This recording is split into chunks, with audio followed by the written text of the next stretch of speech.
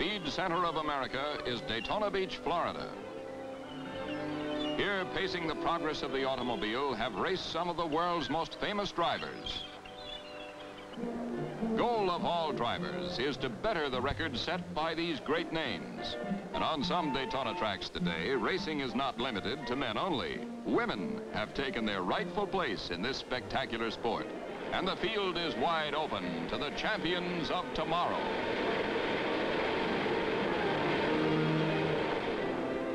Every year, thousands of fans swarm into Daytona for the 2 weeks International Safety and Speed Trials sponsored by the National Association for Stock Car Racing, known as NASCAR. Families from every state come to see how cars like the ones they drive will stand up in a race. One such group on hand for this year's big show is the Hasanaugh family, coming all the way from Detroit. For Tim Hasanaugh, the trip is in the nature of a pilgrimage, for he is determined someday to be an automotive engineer in one of the big plants in his hometown. But a man can concentrate better if he prowls these grounds alone, to see what he can see, to learn what he can learn.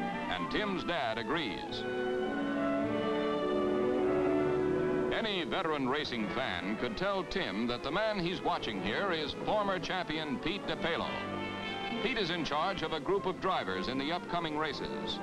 But Tim is too young to know about Pete's great records. He just wants to be friendly and helpful. He might not know Pete, but Pete, well, he knows kids. And he likes kids when they like cars. A tour of the beach in that dreamboat?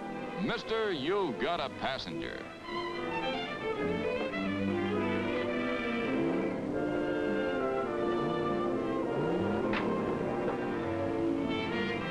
Tim, meet Bill France, president of NASCAR. It's nice to meet celebrities, but the only sights Tim really wants to see are automobiles. Well, almost the only sights.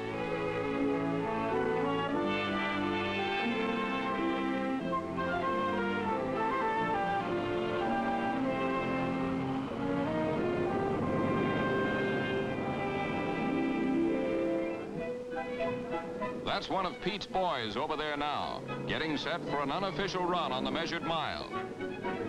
He's Chuck Day from Long Beach, California.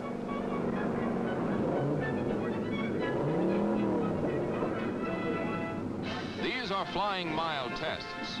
The cars have 2 miles to pick up speed before crossing the start mark for the measured mile. At this point, the flag is just to dress things up. Actual timing doesn't begin until the cars are 2 miles down the beach.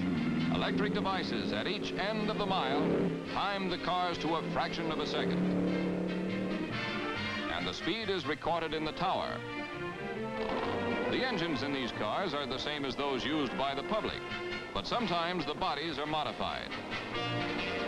Chuck Day's car has a special tonneau cover to cut down wind resistance.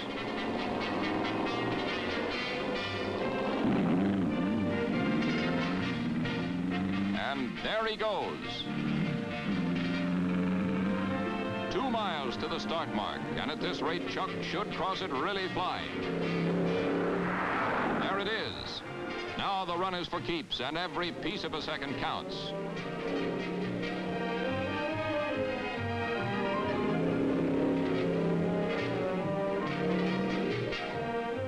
150 miles an hour. Boy.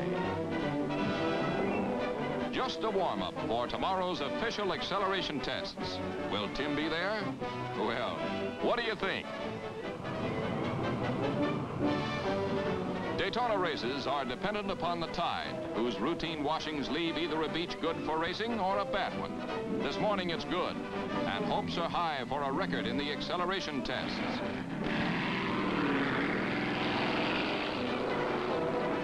In this race, the cars are clocked from a standing start, and their time is averaged from the instant the wheels begin to turn.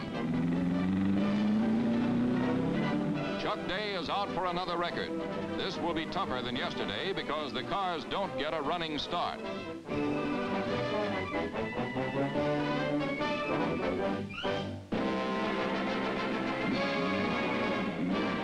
That's it. Get going, boy. Quick response is the big test here. A car which responds safely from zero avoids the dangers inherent in passing on a hill, in unexpected corner turns, and so on.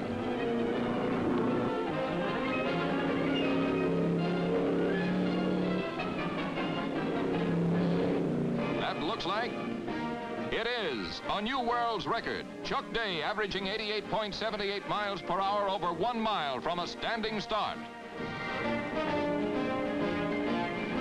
A new day, and rain soaks the big circular track where the Grand National will be run. The rain and tide have made a mess out of the north turn. Anything can happen today, and probably will. There's the flag, and they're off.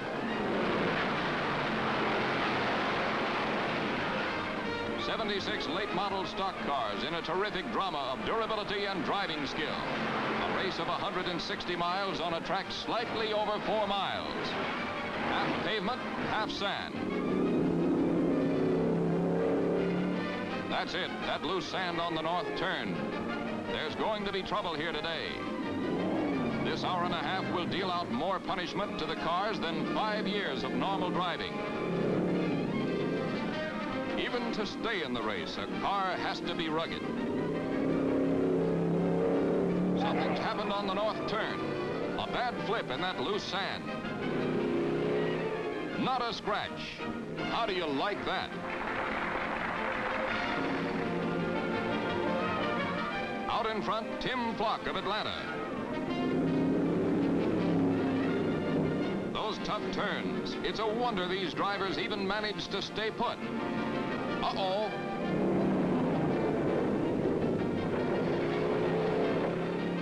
Well, it appears that sometimes they don't stay put. But it's all in a day's work. Tim Flock still leads, and in second place now is Ralph Moody of Florida, one of Pete DePalo's boys. Now what? Moody has just flipped, but he lands upright. There goes his lead. If he can pull out of this, it'll be something. Well, how about that? And just a moment ago, it was a brand new car.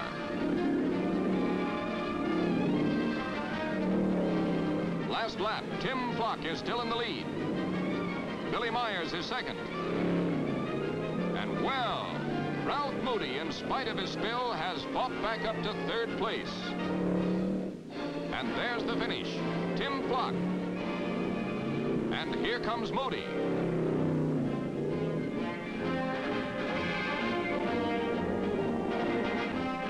Moody, the man who came back, a winner.